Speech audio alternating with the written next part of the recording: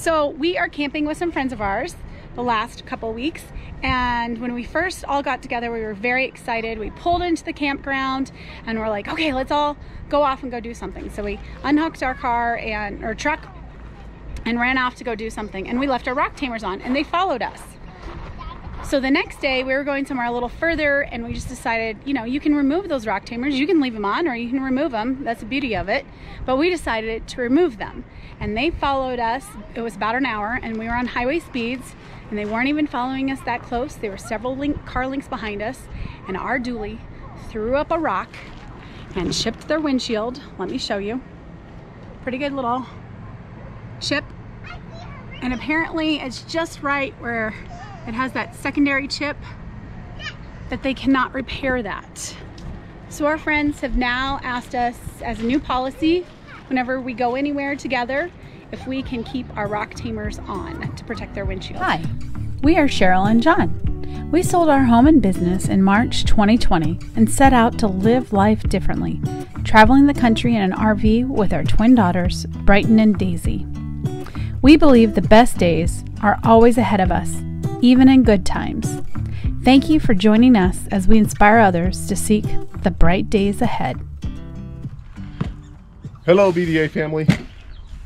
We're really excited. We just got this shipment in from Rock Tamers. It's a serious mud flap to go on the back of our Ford F-450. We just got this a few months ago, and with our previous truck, the F-350, we had some regular mud flaps on the back of this dually, and it just wasn't enough to keep rocks and tar and things from flying up onto the front of our Solitude 3740 BH. So I find myself forever cleaning the front of this, getting tar off of it. There's a couple rock chips in it now, which is disappointing. But now we're hoping that these Rock Tamers that we put on is going to eliminate most of that. One, so I won't have to clean it so much, and two, to protect our investment. All right, now we have, the main box. Oh. So here's, well, that's in French. I took French in 9th grade, but I don't know what that says. Protégez ce que vous remorquez. Let's turn it over and see if we can get the English version. There we go. Protect what you tow. So you see that they're adjustable from 67 3/4 inches to 97 1/4, so they're plenty wide enough for the width of my dually. And we'll proceed to take these out and start getting them fitted up. All right, well, we got the box, so let's see how easy it is to open. Looks like it's going to cut a little here, cut a little here, cut a little here, cut a little there. Take her off. Instruction manual. I recommend you read this. Full disclosure, I don't always do it, but Cheryl does. And then she tells me what I did wrong, and then we fix it. That's why we do everything twice. So this time we're going to do it right the first time by reading the manual. So we're just going to take a look at what's in the box. First of all, the instruction manual. This looks like a big mud flap. One of two. That is big. Looks like we're going to have to put Rock Tamer logo on here. Not there already. Then some more hardware. More hardware. Put this to the side. Some more hanging hardware. This is the one that goes onto our 2.5 inch hitch, is what we're using to hold it on. Hitch goes into there, holds it in place. And then the arms are going to come out of here and hang your big Rock Tamer mud flaps. And they have other sizes for that, right? Correct. You can get a 3 inch or a 2 inch. But we chose the 1.5 inch. 2.5. Here, 2.5 inch. This is the all-important Rock Tamer logo that goes on our mud flap. And lots of hardware. Let's hope we don't have anything left over at the end. There should be one more mud flap, because one's not enough. Hidden below, there it is. So it looks like I have everything. And now we'll go read the instruction manual. And when we come back, we'll start the installation process. Are you ready? Here's Cheryl. Well, this is very reality television. No makeup, no hair. He said, I promise you won't be on camera, but oh well. But I don't read instruction manuals very well. That is true. So Cheryl's reading through the instruction manual to figure out what the next steps are to installing our Rock Tamers. Okay. Okay, proof. We have been reading the instructions and starting to put this together. But as John likes to remind us, this is not a how-to video. This on the outside. This goes on the here, and then you want the bolt to face away from the vehicle. So the nut or the bolt? The nut, excuse me, nut. So kind of getting started. One of the tips in here is this says that you'll need 8mm, 10mm, 13mm, 17mm, or an adjustable wrench. So just if you're in the rig and you don't carry millimeter with you, that's something you need to be aware of. Yeah, everything's metric, so not a lot of people have metric tools. So luckily, I'm loose stocking. Cheryl's dad does have metric tools because this is one thing I wouldn't have had as an RVer. Maybe it's something I should get, metric tools. But luckily, Bill has them. All right. Did that work better? That helped. Yeah, so our experience on the other side was when you loosen this arm, this is supposed to slide in, and we couldn't really get it in very well. So we used our handy dandy rubber mallet, which worked. But John used some silicone this time. I sprayed some silicone on it. Work harder, not smarter. Right in without a hammer. No, work smarter, not harder. Work smarter, not harder. We sometimes work harder, not smarter. Oftentimes. But, so that silicone spray, it just made it slide right in, right? Correct. That's awesome. The other thing that's happening here is the instructions said to build it right on the hitch. But I didn't want to be in these rocks on my knees,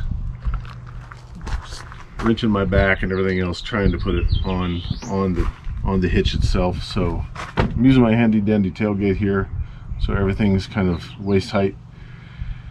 Much easier on my back and much easier on the installation. Well, and we have a lot of hands if this is too heavy. I mean, they probably said that because it might be heavy. So we have several hands to put it on with too. Hopefully it's not too heavy, because if it's only me putting this on and off as we use it.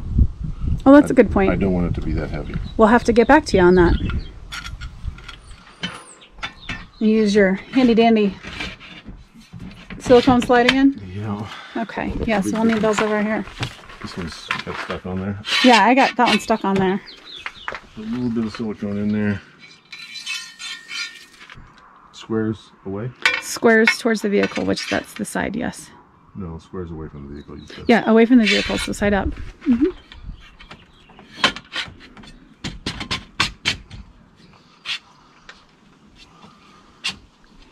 Okay. Okay. Again, not a how-to. We've run into an issue.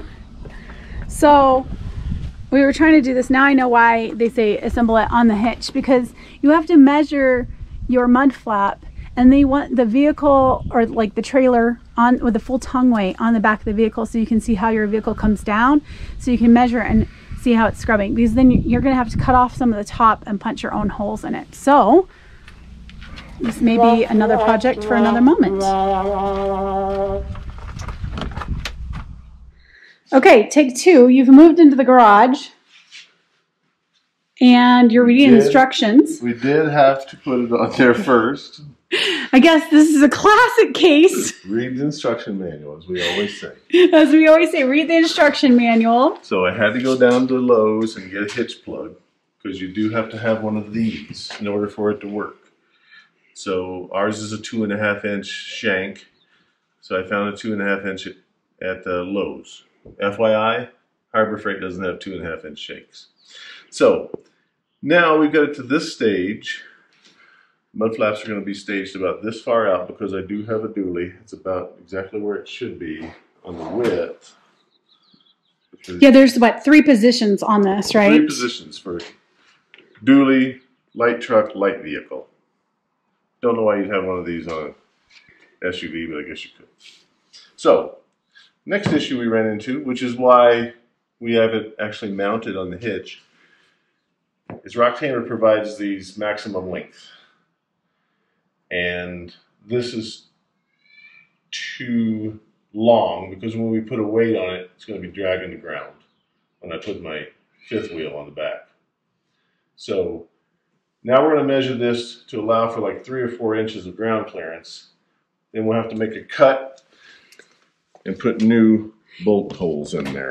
Yeah, so they kind of line the back and then they show you where the new bolt holes, and they provide a punch. And a punch for these. The real fun part's going to be cutting this with whatever I have to cut it with. It says a utility knife, and it does say in the instructions it's going to take several passes. Yes. We'll pick that up here in a minute. So now we've measured and we're cutting. So what we're looking for is, because the truck, it does say this in the owner's manual, is that you should put the weight of whatever you're towing on the trailer. But ours is in a precarious spot and we're not going to be able to move it until we leave, which is not till tomorrow. So we're cutting this a little with some forgiveness. We're cutting it maybe a little long because I'm not sure how far the truck comes down. I think the truck, when you put weight on it, seats at about 2 more inches. And then you want this to hang 3 to 4 inches off the ground. So we took this off. Yes. And then we'll use these holes here, punch through for our screws. So just to hold it onto here. Now, we'll make sure we cut the other one the same. That wasn't that hard to cut though. Separate cardboard here. Okay. Now what are you doing? Well, I'm looking at this punch. It says use the pre-molded holes, right? Yes. So I'll put it right over the top of it. It's bouncing on me. It's bouncing. This doesn't work. You know, Dad has a new drill press he'd love to use. So does that bit, does it look like it's going to work? Mm-hmm. Oh, wow. Do you know how to use this thing? I used one in shop class. And that was what, 10, 15 years ago? 5? Yeah. 9th grade. Hey, no objections. I've been trying to sew on patches from my 8th grade home ec class. I don't know. This end one might be a little difficult.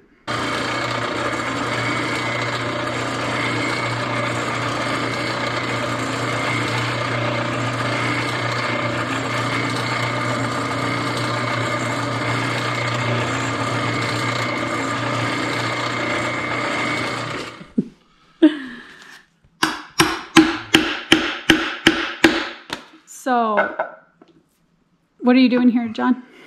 Punching out these holes. Per the instructions? Per the instructions. I tried to use a drill press. That didn't work. Now I'm using the punch that's provided and on a piece of wood. Guess what? That works. The cardboard didn't. Should read those instructions.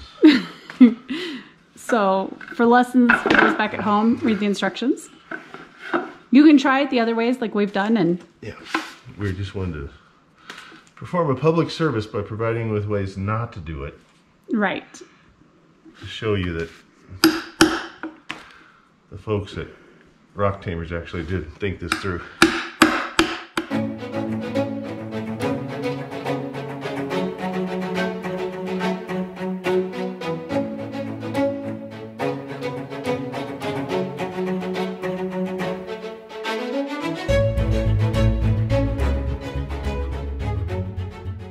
So we've got the flaps on there.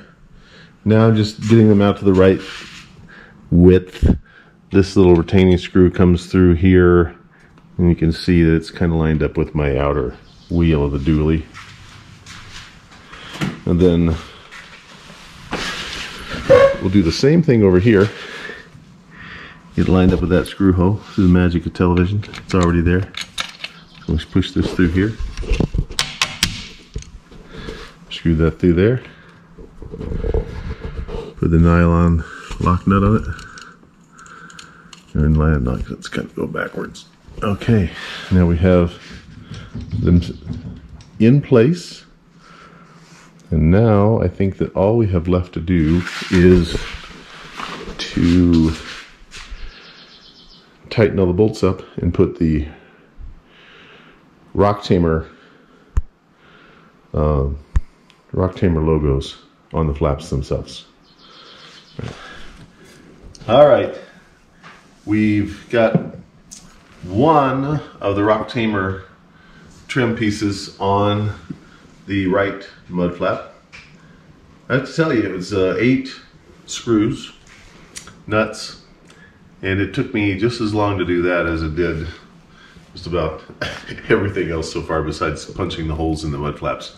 So it's not really anything about integrity or purpose, but it does have a nice brand that people can see behind you. Also probably a good licensing opportunity. I could see this saying Ford or Ram or Grand Design or some other things. So maybe the people at Rock Tamers will contact some other companies about maybe using a licensed brand on here that reflects either the truck or the rig. So anyway, I want to proceed to put these on. I'll show you one. So it just fits right in the molded mud flat. Nice to have a chair. Then you take one screw, one spacer, one washer, and one nut, like so. You put the spacer, I'll start here in the middle. You put the spacer up through the hole in the back, like this. Put it there, this here. Put the screw down through there. Put a flat washer on the back, followed by a nylon nut, which, as you know, you always put it on kind of backwards. You're a nut. You're a nut. So we screw that on, get it started. Easier said than done. You want small hands again? This is where get your assistant to do the rest of it when you're not on film, because she has small hands and has more patience. So you got the one in, 7 more to go. And here we are, the last screw of the Rock Tamer trim piece. Locked and loaded, not too tight, as the instructions say. Does that mean we're starting to read the instructions? We're starting to read the instructions. Works out a lot better for us. So now there's the Rock Tamer brand, loud and proud, there on the back of the mud flap. So what are you measuring? Right now I'm trying to make sure that each side is the same. Each side's sticking out the same. So I came over here and I'm looking to make sure that this mud flap is not out further than my wheel well, because I don't want to accidentally hit something thinking I'm clear. So it's about even with the wheel well and the mirror.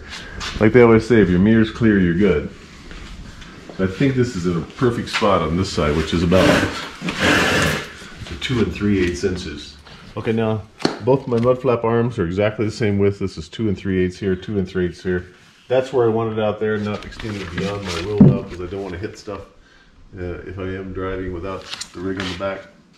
So we're tightening these down. We start with the middle and we just kind of work our way to each side so it evenly. And there will be a little gap that showed. There is a gap. So we have this all tightened up. And the next step. Supposedly, I have to get this to 80 foot-pounds with my torque wrist. I'm trying to measure 80 foot-pounds with my torque wrist. That looks like 77 right there. 77, 80, 80, 80. Are you borrowing tools again? Yeah, I'm borrowing tools. This is a good thing about moonstocking. Yeah, that one fits much better. 1 and 1/16. Well, it's supposed to be 27 millimeter, or it said 1 1/8, but you found. 60. Okay, and then these big bolts here need to be torqued with your torque wrench to 125 foot-pounds of torque. Oh, there you go again, borrowing tools. 100 what? 25 right there.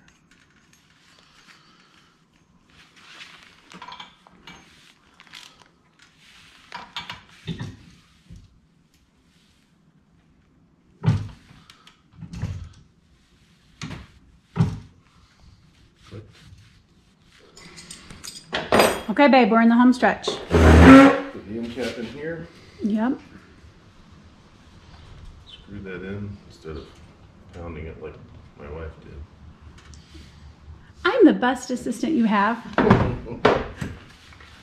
All right, and now what else do we have? Well, those little covers that go on the back of the bolts. It's covers. Mm-hmm. Go back here. Yep. Let's see. I'm actually thinking about it.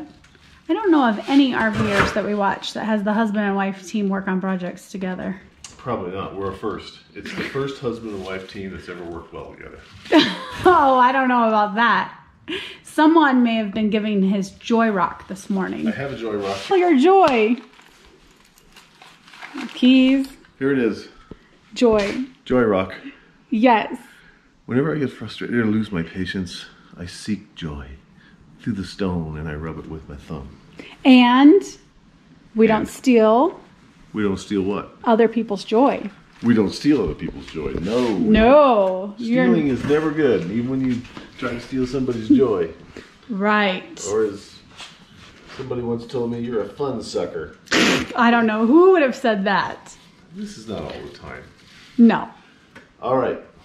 It is quite literally, though, a lot of our projects.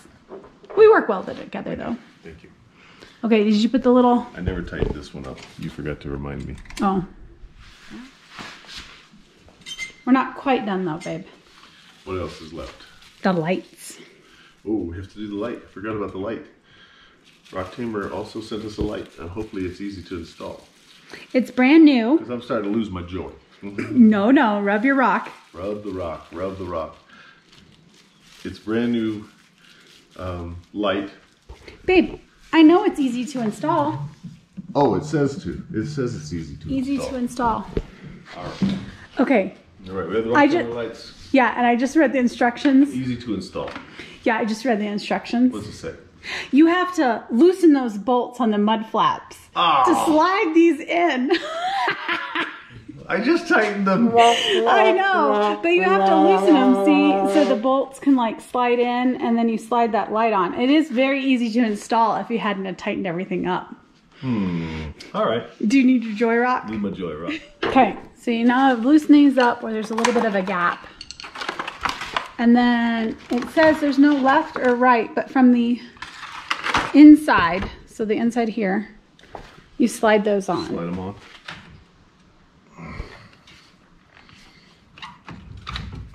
There you go. Make sure they're really loose.